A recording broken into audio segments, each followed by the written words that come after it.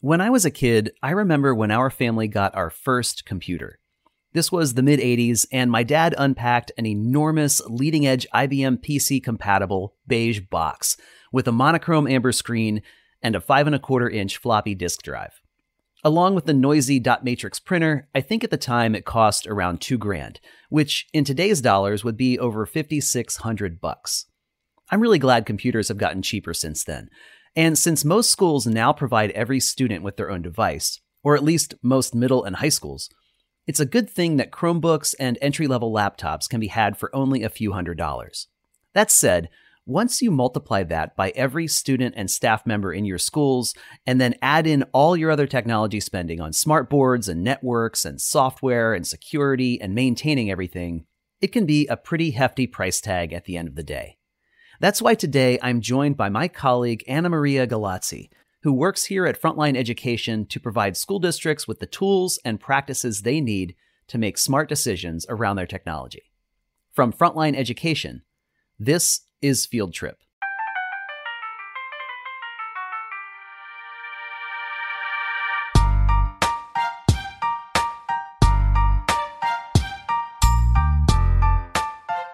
So AnnaMaria, welcome to Field Trip. Hi, I'm so excited to be here with you today. Well, I'm glad you're here too.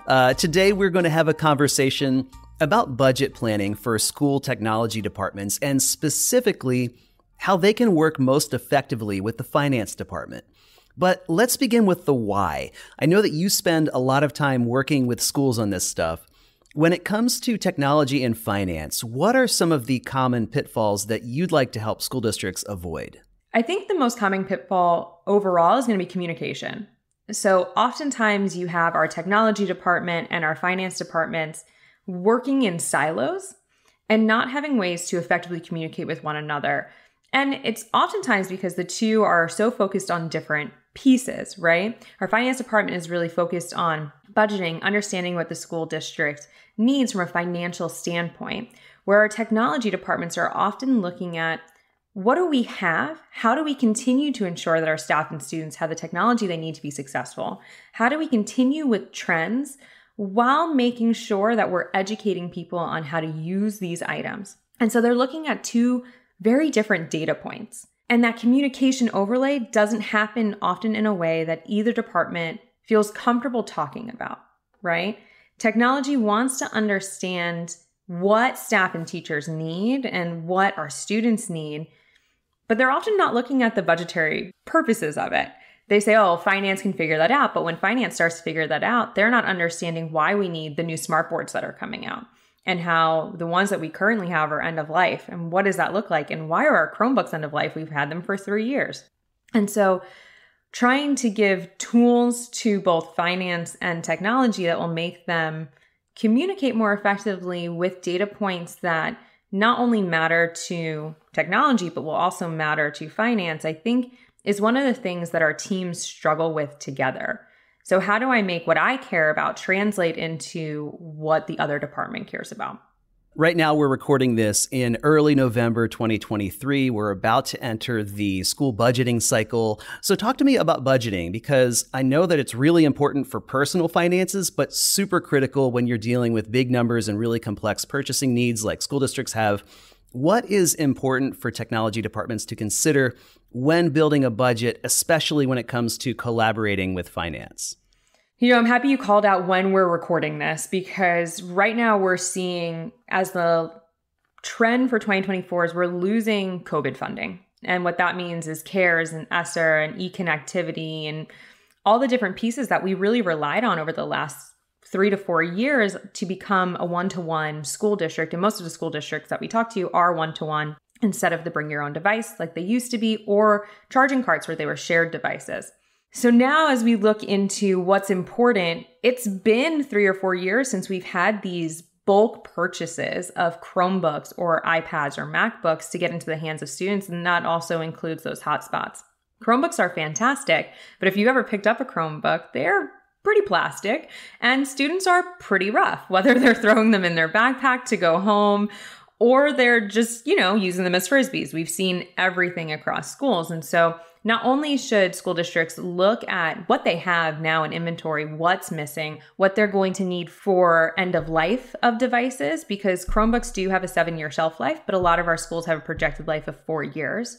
So what does that mean? How many bulk assets am I going to have to purchase?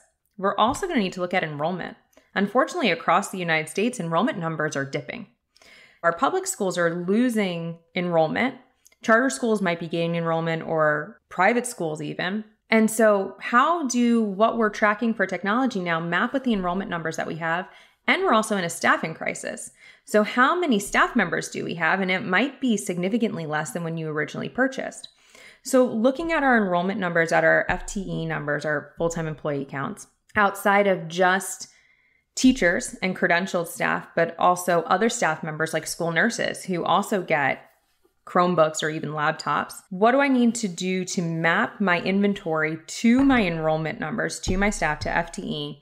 And then further, what's coming end of life? What's no longer working? So when I was in school, and I'm going to date myself a little bit here, we had those overhead projectors. We also had TVs on carts. Those are no longer things that schools are using, right? Yeah. So they've moved away from televisions altogether. And they're using these smart boards that can connect and mirror devices. But those smart boards constantly are changing. So how do we keep our schools connected with what they were doing without losing what we currently have? And so some of the data points that our districts are really looking at, I talked about enrollment. I talked about end of life of the devices from the manufacturers, their own projected refresh cycles. So is that 3 to 4 years? What do our budgets have? What kind of discounts can I get from vendors if I do buy in bulk? So I might only need 20 computers at one school, but what are we also looking at for those replacements? So would it be more beneficial if I buy 100? So then I have extra on hand to also give out to students if they break it. This way they're not down a day or two while we're trying to repair them. And then also looking at repair costs. So have you done a good job of keeping track of what you've repaired over the years? How much that's cost for each repair for each type of device you're repairing?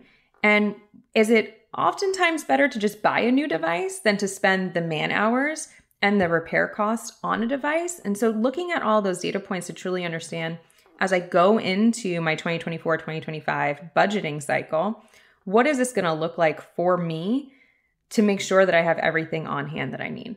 If I'm a technology director in a school, how do I make the case and then back it up with data that I am going to need to purchase more technology? That can be a big expenditure. So we just talked about the numbers that finance is looking at, but how do we actually make that case in a way that it's going to be well received by the finance department? Oh, well received was the key point there, right? There are a few different ways that we've seen schools be successful at this.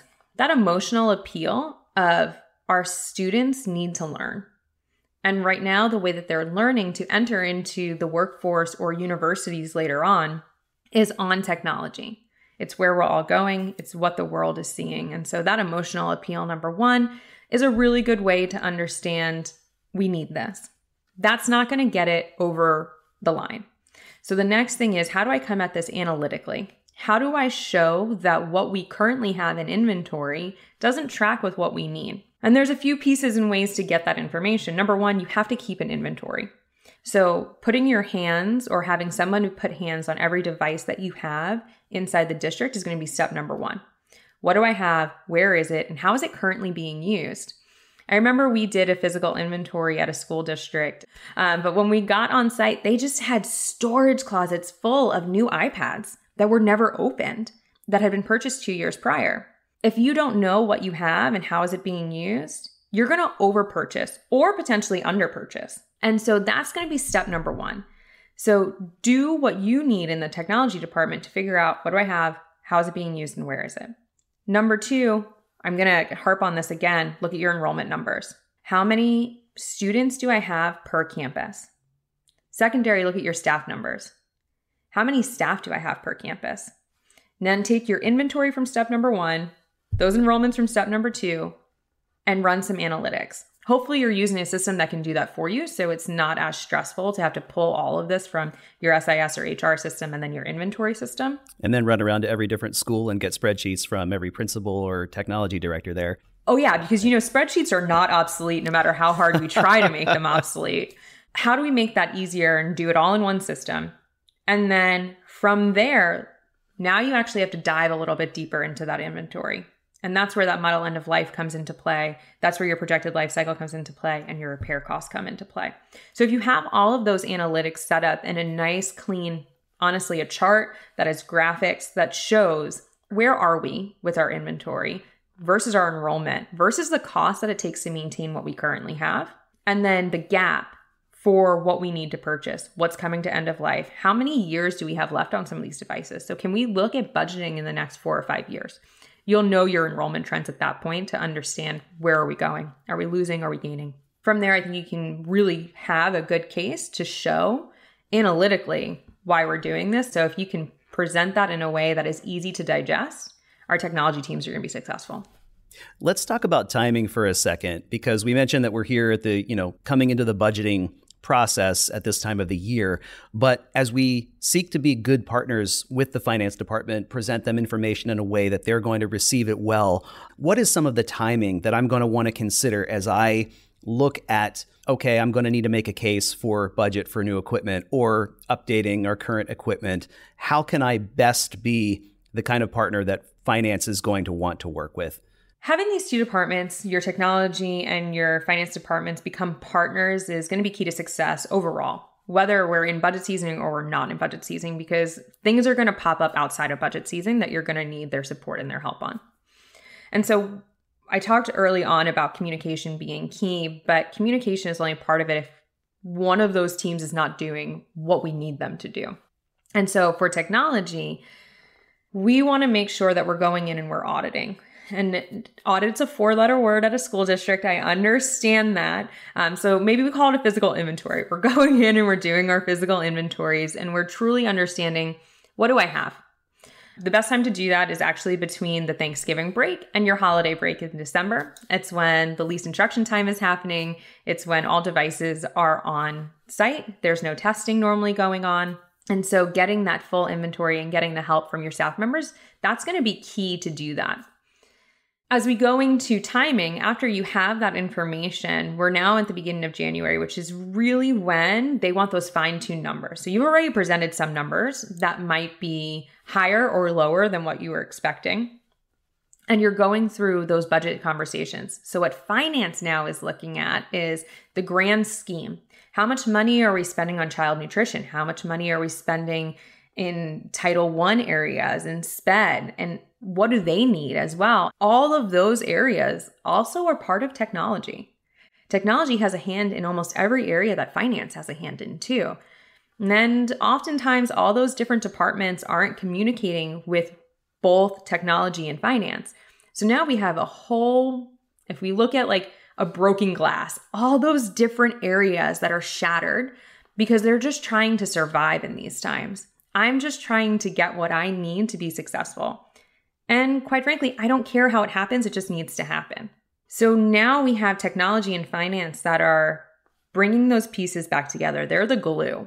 And so everyone needs to start communication. This is a good time to start reaching out to your department heads and trying to understand, what are they going to need? Are we going to need any physical therapy devices for our kids? Do we need more Title I? Do we need any type of point of sale system for kitchen and dietary? How is that working for you? Do we need new HVAC systems? How is that being maintained, right? Like, these are all things that I don't think people realize technology and finance both care about. Because when we think about technology, people are like, oh, that's just the one-to-one devices. And it's so much more. And so when we're starting these conversations, that inventory that is hopefully happening between Thanksgiving and that holiday break is going to show up for those technology devices that you think of, the Chromebooks, the iPads, the MacBooks, the smart boards. But they should also be looking at child nutrition. So what point of sale systems? How are your fridges doing? And I know that sounds so weird, but there's technology pieces to this that they might need to fix. And there's facilities pieces that might need to go into this, right? And so talking to all these departments, getting them together, understanding what everyone's going to need so that our department heads are going out to finance together as a united front, saying this is how we can be successful together. And that starts to happen in January. So in January, when they're all meeting and they're all trying to understand what the schools have, we're now going to present what I call the real numbers. So we've now presented our wish list. We've come in November and we've said, I want the world. And now we got to boil it down to, okay, what can we survive with? And that's going to start happening in January. So by February, the budget's closed. And this is your time to have your true numbers on paper, ready to go, so you can present to the board as well as finance. Let me ask you about timing a little bit beyond this year, right? Because when we think about budgets, especially when they're this large, when they're this complex, it's good not to just look at the coming year, but also perhaps 5 to 10 years out to anticipate what is coming. What kinds of things should technology departments consider that may not be as near term? Yeah, it's a good question. And I paused because, when we talk to districts about this, they consistently say, I don't have a magic 8-ball. Like, I don't have that glimpse into the future. And then we kind of force their hand a little bit. And when I say we, finance forces their hand a little bit to understand, where could you be going, right? And I think our technology oftentimes has to be so pinpointed perfect with these that they stress about having to have mock numbers. Our veterans that have been in school districts for a long time are really good at this because they know the pieces that are going to ebb and flow. And some of it becomes muscle memory, right? Like, I know in the next 3 years, just because of how things have gone in the last 10, what I need to look at. And so someone who's newer into these positions might have that anxiety as we think about the next 5-year plan. Most of our technology departments will have a 10-year plan that they start off with, and then they do the year by year and will make changes, just like a good corporation, right? School districts aren't that far off from how a corporation works when they come to budgeting. And so when we look at our schools and we're thinking of that 5 to 10-year plan, yes, model end of life, what type of manufacturers you're utilizing are going to come into play. And so, for example, Microsoft sunset a bunch of devices back in 2017 and gave everyone like 2 weeks notice that they were going to be sunset. Wow.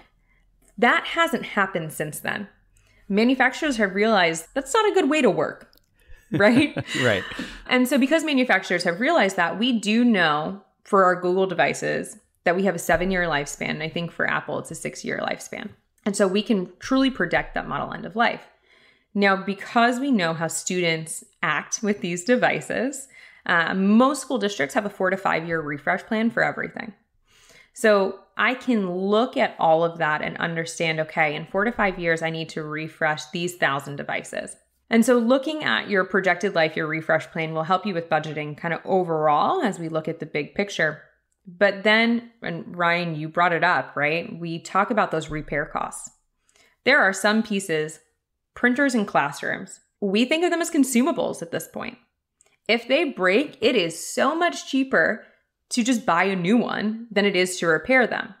If our districts are not already looking at repair costs and how much time and money, because time is money, is spent on repairing these assets, and that can be done through your work order system, or some of our districts do it in spreadsheets, but understanding truly what parts are being used on what type of assets and how much time it takes to fix them. So one of the biggest repairs that we see are those headphone jacks breaking off in the actual device themselves. For a technician who has done this a few times, that's a 5-minute fix. That takes no real effort or time. That's an easy fix. If I am having a bunch of devices with hardware issues, like the keyboard's just breaking, the screen no longer being touchscreen, those are mainly replacement fixes. And so if I'm buying, for a while, there was one specific Chromebook that would explode. It was a real fun one. Those are replacements, and maybe we avoid that type of device again. And so when we think about, to bring it all back to thinking about that long 5-year plan, we're talking not only your model end of lives and your projected refreshes, but we're talking those repair costs. So that time and money spent on parts and fixing them. And then looking analytically, what are the trends?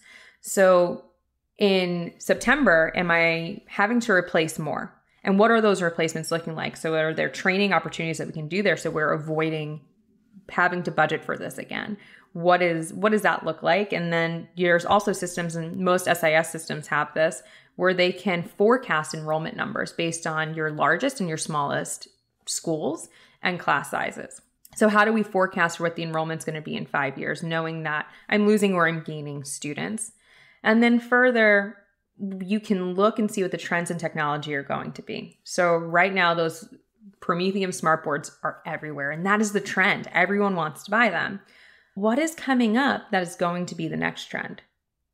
And how do I budget to stay on trend with this? Because COVID changed the way we teach and we learn. So now as I look at where we're going, how do I stay connected to the world outside so that I'm not stuck in these four walls with technology?